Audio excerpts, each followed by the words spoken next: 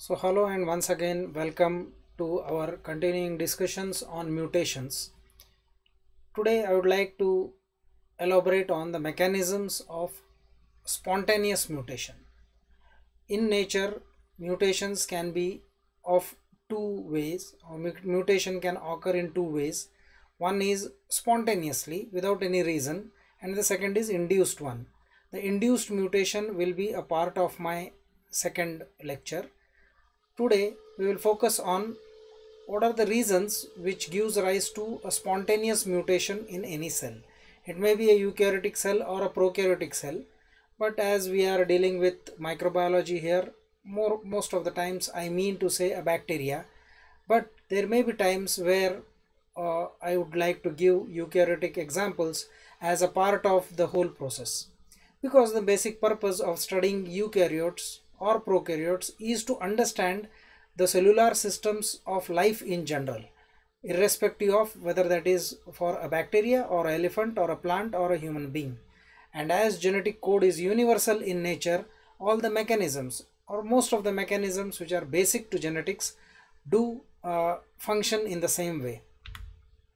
Before actually going to spontaneous mutation, I would like to emphasize on one aspect of point mutation here, where one base pair change, it, as we have seen, can alter the reading frame. A complete sequence of codons can be changed, and that can affect the way a protein functions, that can affect the way a metabolism functions, that can affect the way a phenotype gets expressed or a genotype gets expressed in a cell. So here you can see that one base which is there, one single base adenine is changed in a codon UAU on the mRNA, UAU which was coding for tyrosine. So here 9 codons can be a result of one single base change in a example code here UAU. So I change A, so first nucleotide in the codon, A is changed, you have 3 different possibilities. See here, the second nucleotide A, if it is changed, UGU, UUU and UCU, which can code for cysteine, phenylalanine and serine. So suddenly one single base, 3 different codons. If first nucleotide change if it is there, then you can see the probable outcomes can be GAU, AAU and CAU, which will code for aspartate, aspargine and histidine respectively. Similarly, the third nucleotide codon U, if it is changed, you will have UAG which is a stop codon, UAA which is a stop codon and UAC which codes for a completely new amino acid tyrosine. So 9 codons can result from a single base change in a single codon, depending upon whether that is a first nucleotide in the codon or second or third. So this simple example explains us the deleterious effects or the marked effect of a single base change in a reading frame. Now take into consideration the amino acids which come at that point, their biochemical nature, whether they are hydrophilic in nature, whether they are hydrophobic, whether they have the capacity to form bonds internally giving rise to three-dimensional structure of a protein. All this does matter greatly and alters the phenotype or genotype of an organism. So all this, when I say spontaneously a base mutates, in the coming slides you will see that there is without any reason in nature, in the rate of 10 raised to minus 6 to 10 raised to minus 12, that is one cell in that many cells undergoes a sudden permanent change. We will try to explore how sudden this sudden is. Is it really sudden? There may be some reasons behind it. One thing is for sure, you may know the reasons, but the things are uncontrolled in the metabolic system of that cell. Means in a lifestyle of a cell, one single base which suddenly changes is uncontrolled in nature. If it is controlled or if it can be induced, then that is an induced type of mutation. So based upon the causes of mutation, there are two types of mutation: spontaneous mutation and induced mutation. Induced I will be dealing with my next presentation. Here today we will see spontaneous mutation. Spontaneous mutation occurs naturally without any cause. First thing, rate of spontaneous mutation is very low, as I am emphasizing, 10 raised to minus 6 to 10 raised to minus 12. That is one generation in, put 6 zeros in front of 1, that many generations there is one permanent change. So why that thing happens? Because methylation which is there, that is followed by deamination of cytosine, and it results into a altered base. I will explain that in my further slides. And this particular change which is there is also repaired continuously. There is a repair system in the cells, prokaryotic cells, eukaryotic cells. What happens is, this repair, that is editing function, does not allow errors to occur. But still, if you see, the rate of mutation is somewhat higher in eukaryotes than in prokaryotes because of the complexity of the genome. Genome is much more larger in size, and there are many number of cells coming together in making a whole eukaryotic cell. So we will see this one by one. Induced mutations are those mutations which are induced by physical, chemical or biological agents. Yes, biological agents also do play an important role in inducing the mutations, like phages. We will see that all in our next lecture, but right now let us focus on spontaneous mutations. These spontaneous mutations were proved that without any reason, all of a sudden, a cell and its genome has a tendency to undergo a change. Maybe a point mutation, one single base pair change, one base pair substitution, it could be insertion, deletion. The type of mutation which we have seen all may be functional here, but the reason, cause is spontaneous, unknown, I can say. Unknown in the sense, not that we really don't know how that thing happens, but why it happens, it's not known. So there were 3 experiments in the history of time: Luria and Delbruck experiment, that is also very famously called as the fluctuation test. They tested whether the mutations are independent of natural selection or whether they are directed by selection. Means to make it very easier, those who are having interest, you can search for these references and go through in detail about Luria-Delbruck experiment, Newcomb experiment. I will be explaining today in short the Lederberg experiment, because that is very easy to understand. The experiment used in Newcomb was resistance of phages or E. coli to the phage infection, resistance of Escherichia coli to the bacteriophage infection. The experiment was used, that is, I am speaking about Newcomb experiment. It was used to determine whether the mutations which make Escherichia coli resistant to its parasite T2 phage are spontaneous in nature, or whether their resistance is acquired when the infection occurs. So we today know very well what is the whole situation. It is spontaneous in nature. The Lederberg experiment which is there in 1952, it was discovered by Esther and Joshua Lederberg, who performed an experiment which helped to show that mutations are spontaneous, random and not directed. Their experiment was very interesting, and it was based upon the fact that if I have a wild type bacterial cell, let us say any cell, Escherichia coli we will take for your understanding, simplification, we have a culture of Escherichia coli cells which is wild type, means it was never exposed to any antibiotics earlier, and it is wild type, and it has a great sensitivity towards antibiotics. Means if you have the minimum inhibitory concentration of an antibiotic, the cells will die, the cells will be killed.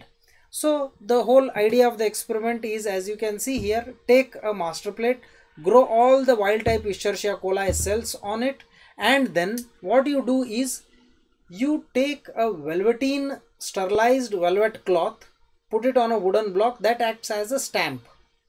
The fibers will pick up each colony, so you just stamp that velvet sterilized cloth onto the plate. Of course the size is same and everything is same, and it acts as a pad for replicating the number of colonies present on the plate. So you have a master plate, it is a plate, normal McConkey's agar, let us say. You have a sterilized velvet wooden block, and when you press it on the original plate, you see on the velvet the same colonies at the same point, at the same place on the plate will be printed on the velvet cloth. Now you take this velvet cloth and replicate it, means just like a stamp, press it on two plates. One plate is one which is not containing any antibiotic, same as the master plate, and another is one which is containing antibiotic. It is called as the selective plate. What is expected here? On the master plate, as it was same, all colonies will grow similarly as the master plate, same, because that was a replica. Now the same number of colonies, if there are 10 colonies here, you got 10 colonies here, because it is just replicating the plate. Plate conditions are also same. In another plate, we took the same plate but we added antibiotics. Antibiotic which would have killed, it is called as minimum inhibitory concentration of antibiotic, just sufficient to kill the bacteria. Just sufficient, not high level, minimum. In that context, what is expected? That not a single colony should have grown here, because the antibiotic would have inhibited the growth of that wild type Escherichia coli. But surprisingly, Liederberg et al., they found that there were some colonies, few colonies. Naturally, what were these colonies? Those colonies were antibiotic resistant colonies. Now, the question here in discussion is whether they got the resistance to antibiotic after getting exposed to antibiotic, means did antibiotic induce the mutation, or was it already present there in this plate also? Means it was present in the original master plate also, without exposure, without any reason, without even having a previous exposure to antibiotic, they had resistance. How come? That is what the whole idea of evolution is. That is all the whole idea of spontaneous mutation is. Spontaneity of a change in a base without any reason. We can understand the cause, we can understand how the mechanism functions, but why it is not understood. That is the way of survival of the fittest. That is the way of surviving any conditions, being prepared for already. So this is what the theory of spontaneous mutation is all about. If it was induced, remember here, if this plate was induced mutation, then all the colonies would have grown. Why only selective few? These selective few are those mutants which have acquired a spontaneous mutation just because it was exposed to an antibiotic. Doesn't mean that antibiotic induced a mutation. They were already having that character here, and they just got a chance to show their resistance in this plate. So this experiment proves only on one line, that if it was induced, all colonies would have grown, but as it is spontaneous, only few colonies they grow. So if you see the causes of mutation in bacteria, most of them are spontaneous errors made by DNA, polymerase enzyme. Most of the spontaneous errors are made by DNA polymerase error which is there, and then polymerase itself rectifies the error. One base in 1000 base pairs replicated during DNA replication by DNA polymerase is responsible for error, and that may be causing deleterious effects if it remains there, if the methylase system or the proofreading system of polymerase does not recognize it as correct. There is second reason for spontaneous mutation, that is inborn errors in metabolism. Free radicals, the responsive oxygen species, I will come to that, ROS it is called as. So there is a second, erroneous metabolism, byproducts of metabolism which give rise to free radicals are also responsible for spontaneous mutation. The second part, as I said, is induced. It can be physically induced, it can be chemically induced. That will be in next lecture. So we will today right now deal with the causes of spontaneous mutations. There are four definite causes. Now the reasons we never know. That is evolution. That is left to evolution. Causes we know. How it happens. What happens in the nucleotide pool. What biochemical changes it takes place for the spontaneous mutation to occur. That we know very well. There are 4 reasons for that. Depurination, deamination, tautomerization or tautomeric shifts it is also called as, and oxidative stress. We will see these 4 causes of spontaneous mutation one by one. So the first is depurination. Now what is depurination? You can see here the release of adenine or guanine bases which takes place during process of replication, that is purines. Adenines and guanines, they have a tendency of suddenly leaving the strand, DNA strand, during the course of replication. Means it is just like as you go on to get old, you lose your teeth suddenly, the teeth falls off. Oh, it's spontaneous aging. Just like that, maybe in stationary phase or death phase, there is lack of favorable conditions, and this causes lesions in the sense where the replicating strand which is trying to replicate, suddenly the purines, they are falling off from the DNA. That is loss or release of adenines or guanine. Adenine and guanines, these are purines. So they are released from the DNA, which results into a gap in the DNA. This gap may be filled, may not be filled. These are the spontaneous lesions. Why they are releasing off? It is spontaneous. Spontaneous lesions. One is depurination, another is deamination. I will come to that also. So depurination is one of the most common of the two, and it consists of an interruption of the glycosidic bonds between the base and the deoxyribose sugar. Means the base which is there here, this is the nitrogen base phosphate sugar. So you see the laser pointer here, the first carbon, second carbon, third carbon is hydroxyl group here, fourth and fifth carbon is phosphate. On the first carbon of the nitrogen base there is guanine. So what happens, this is guanine molecule, this is a DNA strand. Suddenly with the release of water molecule, this guanine is released from the double stranded DNA. So you have this, it has a base, but on the first carbon where there should have been a nitrogen base, it is released and you have a depurinated sugar. So it has a gap in the DNA. So there is a subsequent loss of guanine or adenine residue from the DNA, and it looks like this. So I would like to just focus on the 1, 2, 3, 4, 5 points which are being shown in the figure here. So depurination, it is a spontaneous mutation which occurs when there is a nucleotide loss.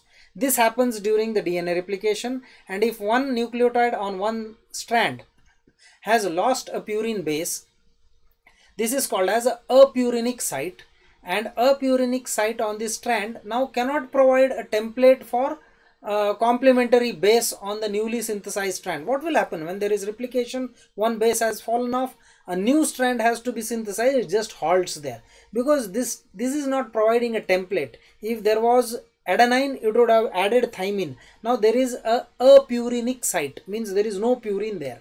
This is called as the depurination. So you see here what is happening. Just I want you to focus on the slide here. I would like to zoom if possible.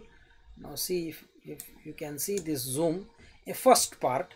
In the first, in replication, the apurinic site cannot provide a template for the complementary base on the strand. You see here the double stranded DNA TGGC and its complementary DNA strand. We are explaining DNA replication here. So you can see here ACCG. As the strand separates, suddenly there is a G which is apurinic. G is lost here. G is lost, and as G is lost, this becomes apurinic. T gap GC. So there is strand separation, replication is there. T gap GC. With this strand there is no problem, it is very normal, no mutation, normal DNA. But what happens in this apurinic site is that the strand, if it has to move forward, a nucleotide with incorrect, usually adenine is added there. Whenever there is a apurinic site, for some unknown reason the adenines they get added there. Okay, so a GC base pairing which was there, this gets converted into a AT base pairing and it becomes a mutant. So a nucleotide which is having a gap here, when it is trying to replicate, the DNA polymerase has one evolutionary function. If it finds a gap, it will add adenine, and complementarily it will add thymine. So a nucleotide base with an incorrect base, that is incorrect we will call it as, because most oftenly adenine is added into it, and at the next round of replication what will happen here, this has a gap. Now this has a gap, A is added, there is no filling of the gap but a complementary A is added. One gap is apurinic, it will replicate. In the next F2 generation, in this gap A will be added again, A. So subsequently apurinic sites results into a AT base pairing formation. New nucleotide which is incorporated, it forms AT. So GC to AT is the conversion, and I just have explained in the very beginning, if one base is changed, how hazardously it can have an effect on the whole reading frame. So this is depurination. The next is deamination. This is very simple to understand. Deamination is removing the amino group from amino acid and converting it to ammonia first. And as the bases, all the bases like cytosine, adenine, guanine, they have amino groups. All these can be deaminated.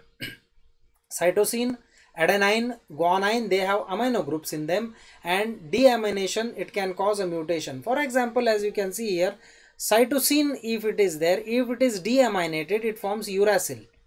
If cytosine is deaminated, it forms uracil which is an analog of thymine. A and U in mRNA, they form the pairing, means A and T, A and U. So T and U, they are analogs which can code with A on the mRNA. So deamination, random deamination of cytosine. Why deamination takes place? Deaminase enzyme is there in metabolism. Maybe that is a functioning abnormally and removing the amine group from cytosine, converting it into a uracil. Now this uracil which is there, the polymerase would put an adenine in the corresponding uracil. Cytosine was there, it had guanine. Cytosine and guanine. Now this cytosine rounds of replication. This guanine second round has no issues, but this cytosine which has got converted into uracil, the second round of replication which starts, uracil A will be added. So again a GC base pairing is converted into AT base pairing. So in the template strand of the DNA, the polymerase would put in an adenine at the corresponding position of the new strand and instead of guanine. So GC gets converted to AT, sorry. So what happens is, this one single base pair change can result into a frame shift mutation. The hydrolysis reaction of deamination is spontaneous. Again, one more thing, as you can see here, cytosine, if it is now methylated, if there is a methyl group added, it becomes 5-methyl cytosine, and 5-methyl cytosine, if it is deaminated, it becomes thymine. Again, see how chemical transformations can take place which are mediated by other chemicals or enzymes. Think over it again. I am saying there are certain biomolecules which can be chemically transformed by virtue of some other chemicals or by enzymes. Here methylation is taking place, a methyl group is added here and it becomes 5-methyl cytosine.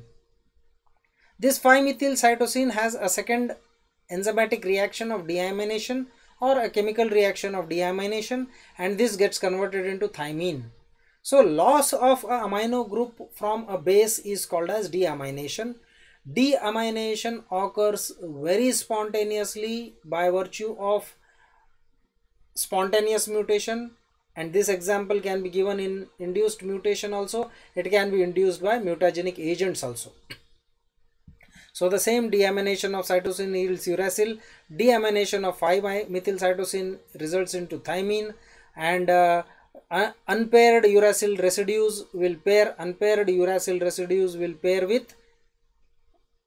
adenine, will pair this cytosine, deamination, uracil, this will pair with adenine, and this thymine will pair with adenine again. One more example here is, as I said, conversion of 5-methyl cytosine to thymine, and this, as it is thymine, 5-methyl cytosine, which was earlier cytosine, means a GC base pairing getting converted into AT base pairing again. So these are the effects of deamination. How this happens, we have seen. Why this happens, the answer is spontaneous. Okay. The third example is of tautomeric shifts. Each and every molecule, biomolecule, adenine, guanine, cytosine and thymine, they exist in keto forms and enol forms. Each of the bases in the DNA can appear in several forms, and these are called as tautomers, which are isomers in that position of their atoms and in the bonds between the atoms.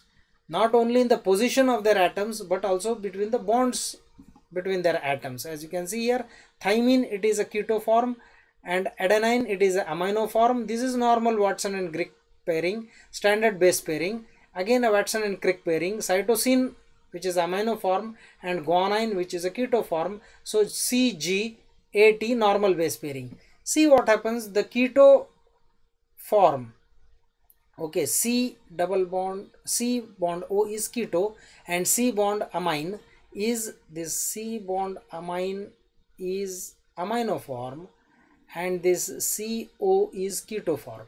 This is keto, this is, yeah. So the bond which are important in bringing the two bases together, they, when they undergo change, we have seen in the last lecture, they can go shifts, tautomeric shifts we can call it as.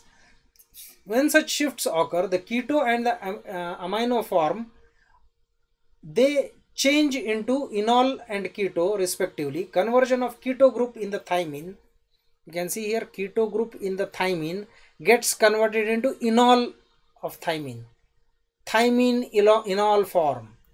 So thymine and guanine, as you can see, this keto, thymine now has the capacity to bond with 3 hydrogen bonds with guanine. This is irregular base pairing or tautomerism. We can call this as tautomerism, where a GT base pairing has taken place virtually. Come on, this is not normal. How can a G pair with T? Yes, it can, when there is a thymine which is normally in its keto form has now tautomerically got converted into enol form, and enolic form of thymine now acquires the capacity to bond with guanine. Same with cytosine. The amino form of cytosine is now converted into imino form of cytosine, and that acquires a capacity to bond with adenine. So CA pairing, GT pairing, abnormal or anomalous base pairings do take place spontaneously, and this is what is called as tautomeric shifts or tautomerism. Naturally, A pairs with T and G pairs with G pairs with C, we know very well. But adenine in its imino form pairs with cytosine, and thymine in its enol form, as you can see, thymine in its enol form pairs with guanine. So conversion of keto group in thymine and guanine to enol, and changing amino group in adenine and cytosine to imino form are examples of tautomerism. This is called as tautomeric shifts. So what happens when there is a tautomeric shift? This is a first DNA, the first F1 generation, you get parental DNA. Strand separation has taken place. So there are, for your understanding, there are 2 AT base pairings given. First is AT, second is AT. So 2 AT, 2 GC are given. Don't focus on GC. Let us just see AT base pairing. So what is happening in this A? There is a tautomeric shift to imino form. Now, as I said, when adenine shifts to imino form, when it shifts to imino form, it can base pair with cytosine. Instead of thymine, it base pairs with cytosine. So 2 strands will form 4 strands. So I will take this strand which is normal on the left side. There is no mutation, and this is a wild type DNA. But in the another strand, as adenine has got converted into imino form, it now base pairs with cytosine. As long as it can sustain its imino form, means you can ask a question that how long it will remain in its imino form. or it can shift back to its amino form also. But that is what is spontaneous. It is very spontaneous. It can keep shifting from immuno to amino, immuno to amino. As long as it is in its amino form, it will be normal. As it shifts its tautomeric character to immuno form, it will pair with cytosine, and this cytosine, it will result into GC base pairing, because this now has a cytosine added in front of adenine. Polymerase has added cytosine, and this becomes anomalous CA base pairing or wrong CA base pairing. So this thing happens, and AT base pairing gets converted into GC base pairing in the successive rounds of replication. This is not in that DNA. A cell which has undergoing this keto-enol shifts or tautomeric shifts will show mutagenic agents in the next rounds of replication. And as long as it goes on changing its character, more and more mutations will be there. So if it is induced mutation giving rise to such sort of shifts, then the rate of mutation is very high in that generation only. But in spontaneously, as I said, in a very low frequency this takes place, and spontaneous mutations do take place in nature. The last type of spontaneous mutation is DNA damage due to oxidative stress. Oxidative stress is defined as a state in which oxidation exceeds the antioxidation system in a cell. Means what happens, if you recall the hydrogen peroxide test which we do in our BSc second year practicals, of H2O2 breaking down into hydrogen and water by the enzyme which is hydrogen peroxidase enzyme system, and the peroxidase enzyme system breaks it down into catalase. We call that enzyme as catalase, and it breaks down hydrogen peroxide into water and oxygen. Why do enzymes have that catalase enzyme to break down hydrogen peroxide? Hydrogen peroxide is a metabolic byproduct of some metabolism, and if that is formed in the cell, it is a highly reactive oxygen species. It is called as a highly reactive oxygen species, means it is free radicals. It is a free radical. It is grouped under the free radicals. What happens? What is the issue with these free radicals? When free radicals are formed, even in your body, when you eat a lot of junk food, I would like to take this opportunity to tell you that when you eat junk food, which are abnormal, fried foods, unnatural foods, which the nature has not given you. I am not here debating or discussing about whether that is animal food or plant food, that is livestock or feedstock. No, both are good as long they are natural in their cultivation, not hybrid, or let us say not fried too much. Oil is one very important source of giving rise to free radicals in your body. What happens? Free radicals are formed inside your body. You don't consume them. During metabolism, free radicals are formed, and disturbance in the balance between the production of this reactive oxygen species, that is the free radicals, and the antioxidant defense. What is antioxidant defense? There are certain chemicals which can act as an antioxidant. The more antioxidants you have, the more cheerful, youthful, happy, longevity, agetivity will be there. Because these free radicals, if they are more, if free radicals exceed the antioxidant system, releasing the free radicals imbalances the antioxidant system, then there are huge effects in a cellular system. In multicellular system, inflammation of white blood cells, mitochondria is greatly affected.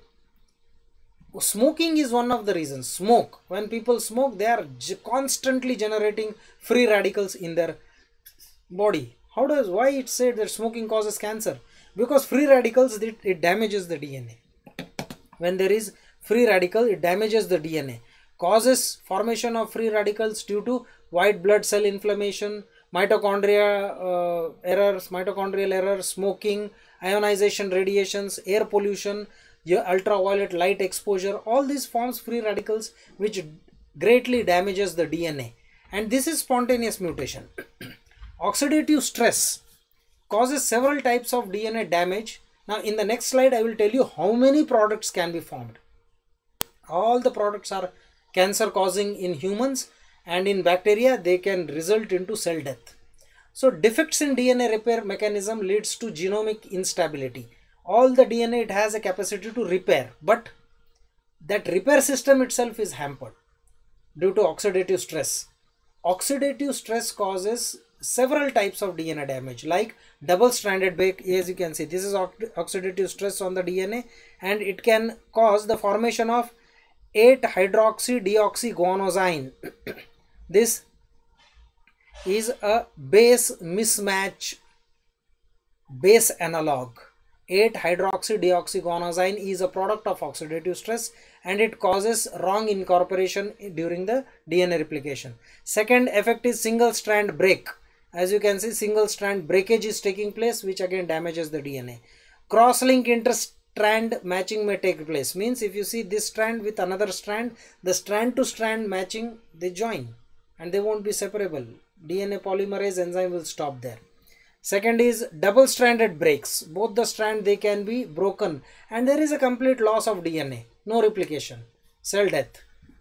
Cross-link intra-strand means instead of the opposite, the adjacent bases, they can form pairing and they result into duct. Adduct. It is called ADDUCT, adducts, which again act as a speed breaker to the DNA polymerase which is replicating. So this is in eukaryotes. In prokaryotes, in multicellular system, it is oxidative stress results into a genotoxic damage. Mitochondrial dysfunctioning takes place. Cognitive impairment takes place. Understanding is very low. You see, those persons who have a constant habit of smoking or tobacco or alcohol, whatever, they don't have a cognitive sense of understanding. They don't understand the things. Why? Their brain function is hampered. That is due to the oxidative stress of those chemicals which are acting on your metabolism. Synaptic deficit, necrosis and cell death takes place, which may result into cancer in the multicellular system. So as I said earlier, I cannot resist myself when I am explaining prokaryotic systems. There will be examples where you give it with respect to eukaryotic systems, because the main purpose of understanding prokaryotes is a single simple cell which is a model for the eukaryotic systems. All the examples which are applicable to E. coli is applicable to a big banyan tree or a big elephant or you and me itself, when it comes to the universality of the code, of course. So this is the types of spontaneous mutation. DNA damage due to oxidative stress can result into responsive oxygen species, which results into oxidative stress. So what is this reactive oxygen species? This, or the responsive or the reactive oxygen species. Reactive oxygen species is a phrase which is used to describe the number of reactive molecules and free radicals which are formed from molecular oxygen. The production of oxygen based radicals is a curse to all aerobic species. Production of oxygen which is based on radicals, free radicals, it is a curse. Means as long as our body will keep on preparing free radicals, we are going to die one day. We can become immortal if we don't produce free radicals in our body. I am not exaggerating. Listen to the statement once again. If our body would have produced zero free radicals, then we would have been immortal. If you see old people of old generation, they didn't have all the junk food which we used to eat, therefore they live long. Even today, Japan is the country where there are people over 100 years old because their lifestyle is completely natural.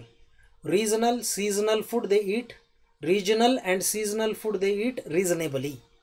Eat the regional food seasonally and reasonably, means with some common sense. Why do you need Chinese food in a region called as PARBHANI, which is so hot and humid, and with lot of soy sauce and Ajinomoto added in it, selling in the roadsides, is going to generate lot of free radicals in your body? Think about it. On the contrary, if you eat the banana, which is very good produced in our black cotton soil, if you eat the mangoes in this season, if you eat all the citrus food in this season, vegetables, they all are antioxidants. As long as you are consuming antioxidants, natural antioxidants, it will not allow the reactive oxygen species to form. These reactive oxygen species are molecules produced as a byproduct during the mitochondrial electron transport system of the aerobic respiration, or by the oxidoreductases enzymes or the metal catalyzed enzymes, and which have a probability of giving rise to huge mutations. So we say most of the times that this person, X person, has cancer. How come he has cancer? He is not consuming alcohol, he is not consuming tobacco, he has good habits, he exercises daily. But did you ever see what he eats? Maybe he is a junk food lover. Then he is as good as a smoker or an alcoholic. And he is bound to increase the number of free radicals or the reactive oxygen species in his body, and one day going to die. So free radicals, you pause this slide and read just for your example. I have given here superoxide, hydroxyl radicals, nitric oxide, hydrogen peroxide. These are the compounds which give rise to free radicals. Superoxide is a chemical. It is formed by reduction of oxygen molecule with one electron. One electron is removed, it becomes superoxide.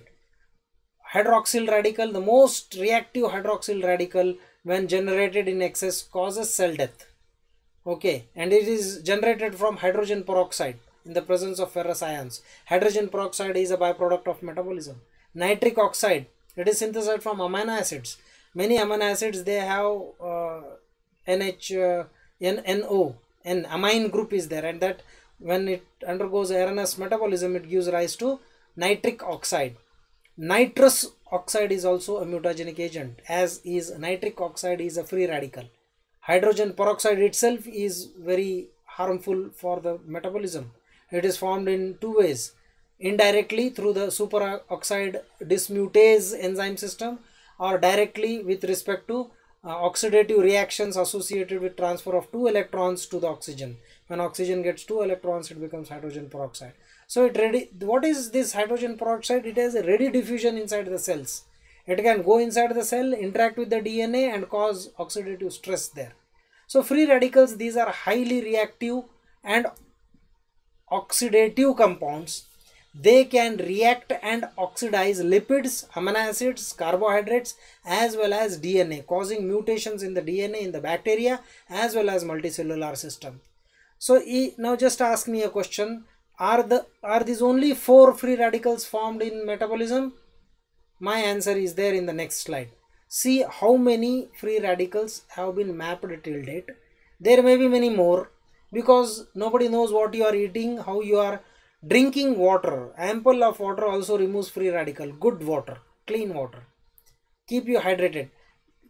Breathing exercises, jogging, helping yourself with some physical exercise helps in removing the free radicals. So how many free radicals? Are these only 4? No, see this. These are the DNA based products of interaction with reactive oxygen free radical species. These 4, when they react with DNA bases, they can form these many compounds. All are hazardous in nature. All can cause cancer in humans or cell death in other cellular systems. 5-hydroxy-6-hydroxythymine, thymine glycol, 5-dihydrothymine, 5-hydroxymethyl-uracil, 5-formyl-methylyl, 5-hydroxy-5-methyl-hydrandione. All these are compounds which have a mutagenic effect on the DNA, and all are products of free radicals or the reactive oxygen species. So these all are generated spontaneously during uncontrolled. No, there is nothing, no system to control not forming these compounds, and these are very deleterious and dangerous in their effects. So here in the bacteria, you can see in this slide, this is an overview of damage caused by reactive oxygen species in E. coli. So you see auto-oxidation of FADH2, when it is oxidized, it gives rise to superoxide dismutase and other enzymes, which then act on the DNA and damage the DNA. Okay, this superoxide dismutase with iron, it requires iron, it acts on the DNA, damaging. What type of damage is there? As I said, single stranded breaks, double stranded breaks, adjacent DNA, adduct formation, whatever we have just seen, all can be formed. And but E. coli has a very interesting way of repairing itself. We will see these aspects in repair mechanism, but the same autooxidation of FADH2 can also damage the mononuclear iron enzymes. It can damage the iron sulfur cluster proteins. All this can be repaired, but that is why E. coli is special, or that is why prokaryotes are special. They are primitive in their organization. They have remained as one single cell, and they are efficiently carrying out their own maintenance throughout the evolution. So this is all about spontaneous mutation of DNA, damage caused due to DNA spontaneously. Now there is another method also where mutations can be induced by using physical, chemical and biological agents. Some interesting examples of these we will see in our next lecture in the mechanism of induced mutations. Mutations are a part and parcel of life. Mutations are the raw materials for evolution. Mutations are what has made us today what we are. We are byproducts of evolution. We are what we eat. When we eat, we become what we eat, because your food provides energy, carbon, nitrogen, hydrogen, phosphorus, lipid, all the sources, and these are controlled at the level of DNA. Even DNA is the, what you can say, control headquarter for all the phenotypic and genotypic character given to a life system, eukaryotic or prokaryotic. So right from the time when you were a baby in your mother's womb, you have been eating food. What type of food your mother ate, that type of food you are going to eat. And as you go on getting matured, you decide what I am going to eat. So all these metabolic errors gives rise to these hundreds and thousands of different types of inborn metabolic errors, and they may be responsible for the change in you. So choose wisely, live wisely. That is the main thing which we can learn from genetics. Till then, the next mechanism, study well, try to understand these phenomena, apply it in your life, have a good and healthy, happy life. We will see the induced mutation in our next